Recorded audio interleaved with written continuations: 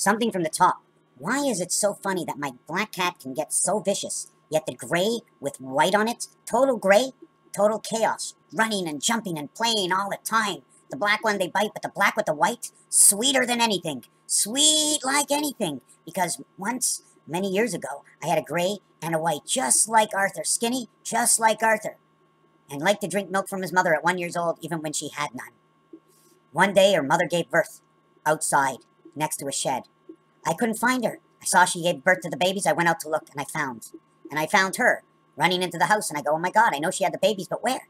I find the babies, and I find the gray cat, sitting next to them, keeping them warm, until she got there, and the gray cat was on guard. Gray on guard. Gray on guard. Green and yellow Vikings, creating the blue and open sea. Yellow and red sun, creating the orange ocean, connecting to the moon.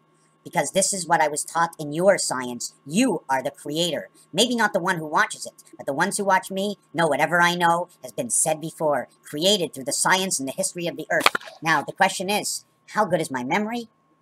Well, I don't know.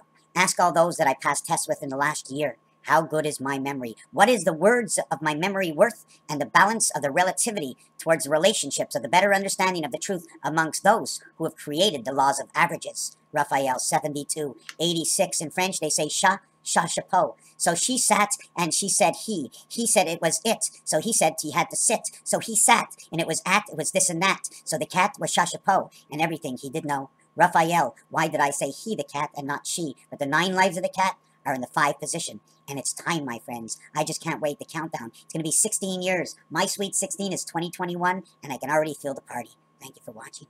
You just have to go slow and remember one thing. Every time someone speaks, as long as they're not throwing it at you, it is a story, an explanation of the relationship, the relativity, the perception of one that tells the story of something that they saw or heard. It doesn't have to be true, but it's their truth for the better understanding, as long as they don't throw it at you, because it's not nice to throw words at another. Thank you for watching this video.